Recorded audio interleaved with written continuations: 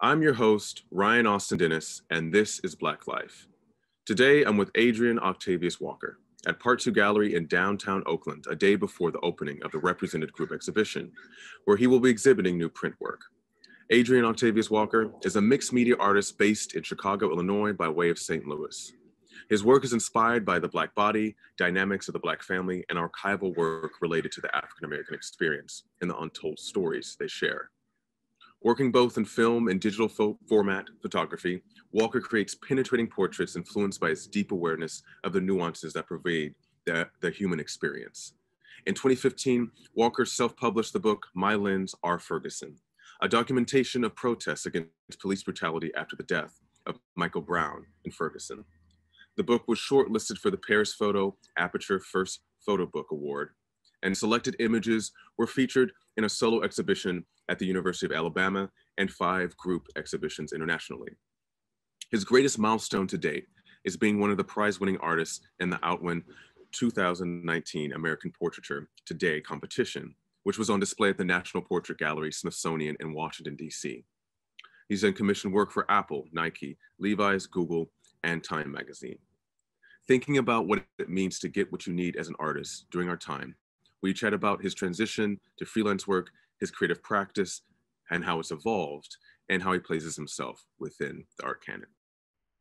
I think I want to start off first with what was your 2019 like? 2019 was a ride. It's just like a bunch of things happened in 2019. The biggest thing was like us leaving Oakland at the end of 2019.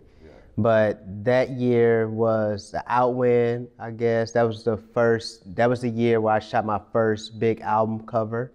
That was for Kamaya, 2 days before we left Oakland. You were stacking, So it was 2 days right before I left Oakland. And I don't really remember a lot of what was really happening around that time. Because everything just happens. You know what I'm saying? Things just kind of like, I wish I kind of like sat down and like really just had time to like really see what's going on and how it's like moving versus just like moving from thing to thing. Have you ever just did like a diary, just like? I just started writing more down, writing stuff down more, like most recently, hone yourself and hone myself in and like stuff like that, And I do this meditation or this oath of manifestation every day, where I read and post it. I see that you post and that kind of gives me time to myself and like really like, that's one thing that I have to do, that and like working out. Like actually working out, like my body and stuff like that. But 2019 was, I feel like it was just a solid year. It was also like a transition of me in my role at my last job, where I was just kind of like doing more work. Like I feel like it was like fulfilling my practice and what I was, I guess, becoming of as a marketer or whatnot in the tech world. But all that kind of like disappeared 2020, you know what I'm saying? Yeah. And like before that, I do want to kind of highlight what makes the Outwin so amazing, because I know I have a really great stat actually about that. It's like, so like the photograph was like the Black Virgin Mary, and it was selected from an entry pool of more than 2,600 entries, which were then narrowed down to 47 finalists. And of those finalists, only 7 artists were chosen as prize winners and committed artists. And your work was honored with a committed award. So it's just like, that's a huge pull. It was a huge, it's wow. And then it's like Amy Sherrill was the one who presented our awards, because she won this same award years ago. And then she was also honored to paint Michelle Obama for the National Portrait Gallery. Which is one of the best portraits ever. Yeah. I mean, all her work is really, really great, you know. So and one of your favorites, I'm assuming. Yeah, definitely. And then it's also like, so that was wild because Kehinde Wiley's painting of Obama is there still too, and it was like 2 rooms away from my from We Matter, from Black Virgin Mary. So that was pretty wild to like take in. So I mean, that was it's weird that was in 2019. I thought it was in 2018. I don't know. It happened so fast. Yeah, it happened so fast. So the fact that that happened and, you know, got to go to DC. It's my first time at the Smithsonian. That was an honor. And I got to meet a lot of great artists and stuff like that as well. A lot of my friends and family came, so that was like an honor too, to be in that space. And now it's just like touring around. It's another whole thing. I was asked to submit again. I just didn't have the time, and I didn't know what I wanted to submit either. So yeah. But yeah, so moving from like 2019 to 2020, I just want to know, what was your pandemic like? At the end of 2019, December 23rd, 2019 was us leaving, my family. We moved to Chicago.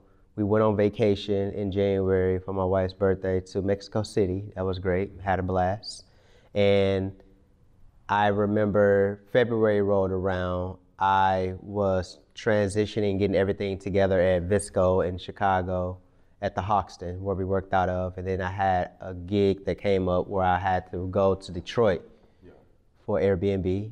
And that was a whole thing because COVID was happening. And that's when Black people couldn't get it. Remember that? Yeah. Oh. Drink some ginger ale, we'll be all right. Jokes on us. And that happened. It was crazy because around that time I was super sick around that time. Yeah. It was wild. I'm not gonna say I had COVID, but I was sick. You were sick, yeah. So that happened. March rolled around, preparing for this show. Crazy. What's crazy is the fact that this work behind us, which we'll get at, this is where We Matter was. The same wall. So Brock is wild. This is where the bathroom lived. Yeah. So honestly, I'm dealing with a lot of divine moments and times and situations in my life. And so we were here building out We Matter, building out the bathroom. And days and time was going by as things were shutting down. And I was just like in my head, like, well, I'm gonna have to cancel this. I'm gonna have to like say something. And I hit up Brock and I was just like, hey, I think we should call this show. Because we would have had, Oakland was ready to come. This was me and Junebug in the same space. That's wild, you know what I'm saying? It would have been, and then in the front, we had the group show with like a bunch of folks, Chris Martin and a few others in the front. I was in this room and Junebug was in the back. And so Oakland would have showed up, definitely. And it wouldn't have been good. You know what I'm saying? So the day of the show, I think it was the day before the show, that Friday or something like that. I think, that Friday. The show was Saturday, I believe. I think I just flew out. I flew back home. I flew back home. It was sad because we just did everything. We spent a lot of time building out this bathroom. And it was a beautiful show. The pictures I saw, when you look at it, it's a beautiful show. It was wild. And I remember you talking about wanting to do that. And I feel like with your work, you're always kind of expanding and moving your practice into installation work. And I love that you often call yourself a mixed media artist. And to that point, I want to kind of go back a little bit. And I think because you study sociology. And I feel like that kind of cross-disciplinary work is something that is just kind of evolving out of you. Right, yeah. Because I struggle a lot with titles and calling myself certain things. And we'll get to that closer to the end of this because it would make sense once I get there. But but it started to make sense once I started to do more of that work. Some of the first installation work I did was here in the Bay in San Francisco when I did the living room exhibition with my wife. She helped put that together, and we used archival footage, or archival photos, and a lot of archival things like the TV/VCR combo, stuff like that, cassette VCR tapes and stuff like that. Because your eye is kind of trained towards, again, like the nuances of Black family life. And I kind of also that word family comes up a lot with you. And I kind of could you kind of talk about family? What is that? Family to me is just people that come into my life where it's just a bond. You know what I'm saying? And it's kind of like this connection, something like nothing is like left behind. It's just something's always there. And for some reason in my life, I have been coming across people that help me in so many different areas to where I feel like I can't let these people go.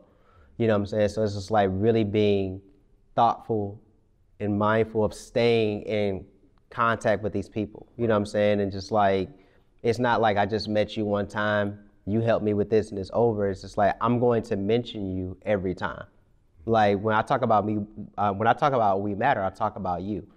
It's you and my friend, Ricky Bird. Like you were deeply, it was an inspired moment. Yeah, yeah. And I also had a team of individuals to help me with that. Junebug, Cameron Ritchie, Paul Santana, and Santana Bellis, and Michael, the model, one of the models. Like Paul and Michael were the models, but they were two people that were very helpful during this time. You know what I'm saying? So everybody had like some type of direction with the work, you know, putting it together. It was definitely like a whole thing. And then the language came about with you and working with my friend Ricky too. So it's just like a whole thing. And with like We Matter, it's you were talking about, I do have a quote from you, and I think you were just trying to talk about this idea of looking at Black masculinity in a different way. Yeah. And actually like, how do we like, and it's like, sometimes I feel like that word soften it is not even, that's not even the word. It's just like creating a lot more, I would like to use the word supple, where it's just that nuance is there, like they already pre-injected into it. Right. And like I think with those photos, it's like you're allowing the Black men in the photo, yes, they look beautiful and amazing, right? But there's also the reference to like something much larger to themselves, the sculptural element, and how we have to continuously kind of keep carving out new images. But the more and more I look at it, it's just like, you can be left alone, like wearing, like just leave me alone. Another crazy thing is, it's like who's actually like buying the work. It's like white people buying the work. Right. And I had like somewhat of a beef with that, you know, and I had many talks with different folks about who to allow to buy the work or like care to collect the work. And it's just like seeing like what type of meaning they come up with about the work, or if they even care. Yeah. You know what I'm saying? I'm a little interested in that. Can we talk a little bit about like, what was that? Like, what were some of the meetings? I mean, it gets awkward. I had this one person that looked to buy some work for me in Chicago, and I totally told him no. Yeah. You know, because he just really, it didn't make any sense. I think it's mostly like for him, this particular person, obviously he has his money to spend, and then it's just kind of like looking at me and who I am and where I come from and my accomplishments. I think he's just seeing like a golden ticket to something in the future. There's something in the future, right? Yeah. Yeah. I mean, that's the history of, I think, of Black art. Yeah. Purchase Black art is like, yeah, you get the status of it. I own a lot of work, a lot of my friends' work and stuff like that, and then just like people. One piece I just acquired that is insane. It's an Emory Douglas piece. Oh my gosh. Yeah, and I had to buy it because, you know, it's who we named our daughter after. Right. You know, and the fact that, you know, Oakland, Black Panthers, there's just so much history to that. It's like I had to have it. You know, it's just like I knew I was going to get that piece or whatever. Once I like kind of put a stamp on it, it's just like no turning back. I didn't know how much it was going to cost. But that didn't stop me either, because I knew if I didn't get it, somebody else would have got it. Yeah. You know what I'm saying? What do you think of the barriers for people to buy work? The barriers? I think it's money, bro. It's money. It's just money. You gotta be comfortable with. I know people I know folks, Black folks, is rolling in though, who won't even buy artwork. I can't force them to. I got motherfuckers that won't buy my work. You know what I'm saying? Friends, like close friends that I know they rolling in dough. You know what I'm saying? But it's one of those things that's like, I can't look at them and say, you don't value my work because you're not buying it. If I knew me, I would buy my work. Personally, I would literally buy. I'm like, I have to have that. It's been times where I was like, should I buy my own artwork? It's weird. That may sound weird, but it's just like, should I buy it? And because it comes back, it's like I'm paying for it. It's weird. It's just weird. It's like that one piece that's floating around right now. Right. I battle with if I should sell that piece because it's literally one more left, and I'm like, I gotta keep that. Yeah. I have to own that work. You should have at least that piece right. of that work. I have to own that work because I want to pass it down to my family. You know what I'm saying? Mm-hmm. My daughter, and then she do whatever she wants to do with it. But at the same time, that's a whole story, like to tell everybody. You know what I'm saying? She has no idea right now, but as she get older, it's just like my daddy was in the Smithsonian or something like that. This is the piece, and like and here's this is the piece. You know what I'm saying? So it's like a talking piece or whatnot. But yeah, I think it all boils down to money, and it's just like certain things of what people value. You know what I'm saying? Mm-hmm. I don't know, and I value artwork. You know what I'm saying? And it's just like something that I have a home. I like to put it up on the walls. I want people to see it and all this type of stuff. So that's kind of like how I look at it, whatnot. So, and it's not one of those things where it's just like, it's a lot of things that we can't afford. I stopped saying what I can't and cannot afford.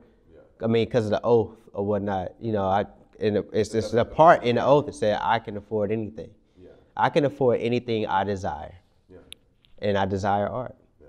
And then and then my thing is your intention to get there, and then the art. To me, the art then magnetize. Then you get. Yeah, it magnetize. Yeah, that. It comes towards you. Yeah, and money comes back. And it comes, exactly. You know what I'm saying? You spend some, right?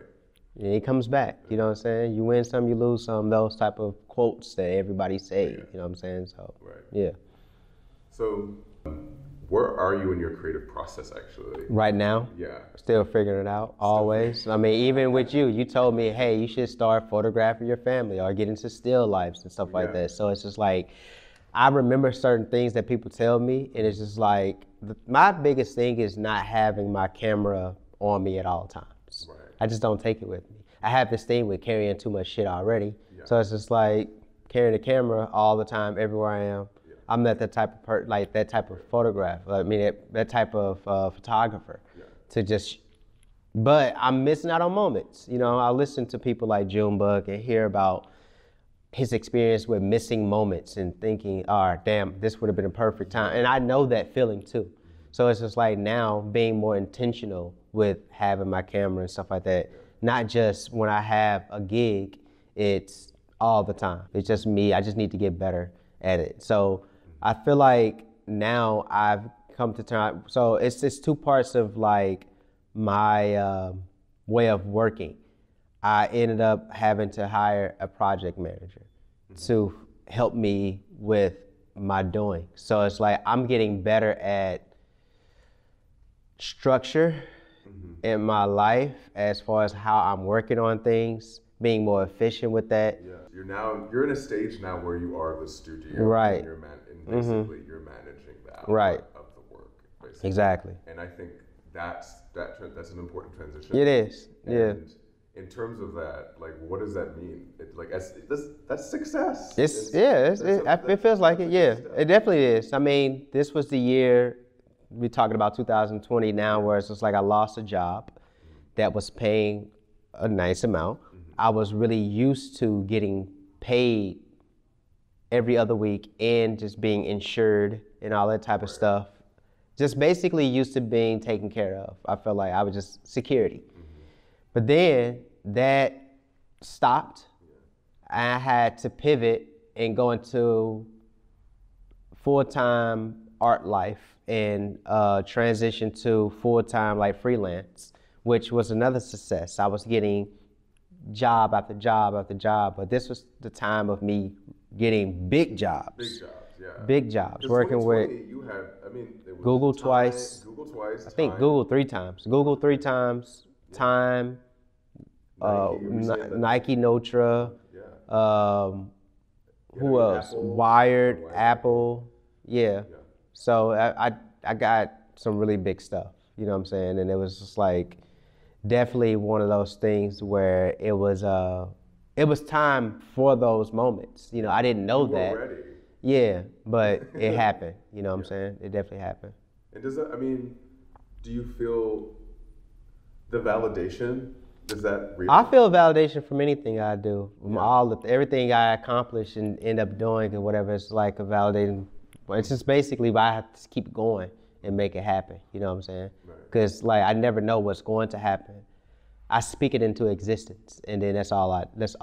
You know what I'm saying? And then I just kind of like, now I'm more mindful of these things happening because I also recently joined a group called Studio that helps with freelancers and keeping steady clients and stuff like that, clientele, and doing a better job with staying in contact and up to date with stuff like that. So yeah, again, setting the bar, doing things to help me in my process, you know what I'm saying? Like taking that time out. Even if I have to pay for it, it's still gonna double and it's more.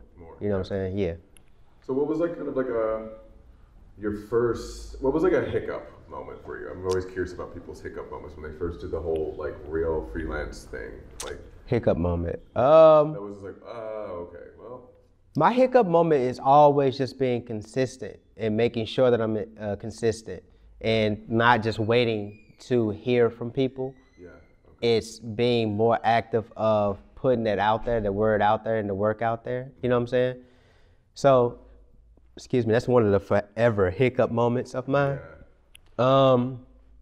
Another hiccup moment. I mean, having a family and just being there, present with them. I definitely just Obama'd that fly over to you. Remember you swatted that fly. Just being with family and making sure I'm just in tune with them. That's always a hiccup moment because I'm the person that's out and about all the time. My wife is more of like a homebody and stuff like that. Hiccup moments. A hiccup moment for me always is doing too much as well. You know what I'm saying? Stretching myself too thin. Yep. Just accepting calls all the damn time, meetings that didn't need to be a meeting. It's also part of your nature. I mean, it is, like, but now it's just like I had to tone it down. You know what I'm saying? I had to. You know, so I did do that. You know, so those are the top three, I would say. Yeah. Yep. Speaking of this is your wife here, actually. This is Morgan. Yeah, this work is actually, I photographed this in 2018. I just never turned it into photos. Yeah. And here it is, like in the flesh of, like, well, turn it into like prints. And here it is, and it looks What kind amazing. of print was this specifically? So this is printed on, I'm gonna butcher the heck out of the name of the paper, so I'm not even gonna try to say it. It's a Japanese paper. Okay. Yeah, and it's just like a lot of textures inside of it. So it's just like, you really get to see, it's like, I want my work, when it lives on a type of paper, I want it to almost look as if like it's 3D, you can touch it in a way. Because I like sculptures and stuff like that. I like things that's like kind of like obviously made with hand. And so I want things to even look like it's like a painting almost. I didn't know that until I started seeing my work, but it looks like it can be like a painting or a drawing or something like that. And I just like the papers and stuff like that it brings out that for me. And looking at it, I see what you're saying. Yeah, just not afraid to spend the money to actually get things the way I want it to look, you know what I'm saying? So, which this is an edition of 2, so I was like, damn, I may have to buy one of these photos.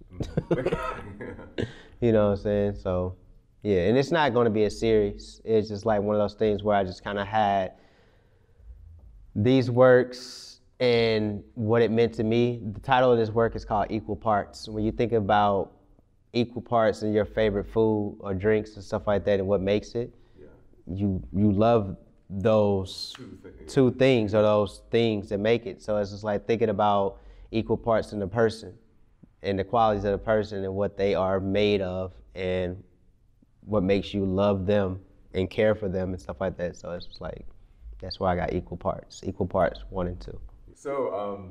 So I know that you have a new position that you're going to be stepping into.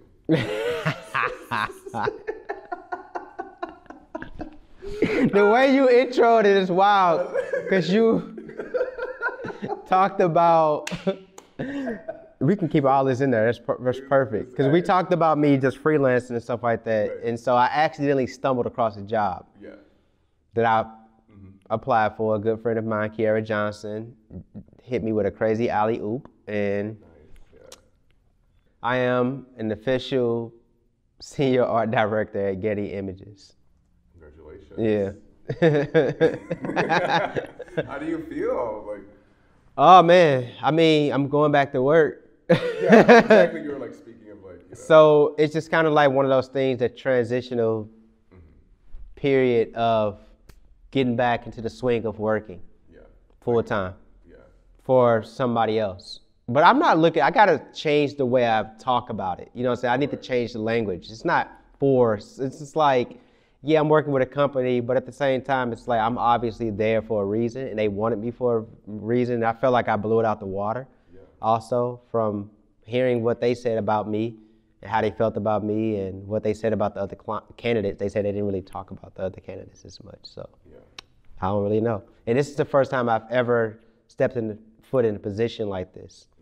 I went from marketing, I went from curating a writer, which I'm gonna put that one back because I wasn't a writer, to marketing and now art direction.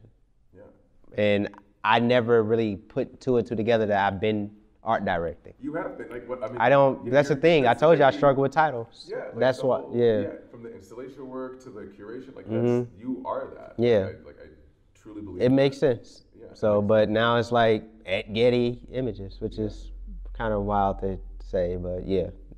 You'll get comfortable with saying it. I'll get comfortable with saying it. Yeah, soon. Yeah. Yep. No, that's really great. So that's like another big. That's another big thing. Yeah, it's just like all these big things keep happening, and I'm not complaining, but at the same time, just I'm gonna take care of business. Yep. I remember you have this quote, and like I know it was like a podcast, and you were talking about this idea of like winning and what winning and power is, and like I liked how you said like I want the kind of power you want is to be able to kind of like connect people to the right people. Yeah, that's all I like doing. That's not all I like doing. I love doing that. It's like kind of building those bridges that you never seen.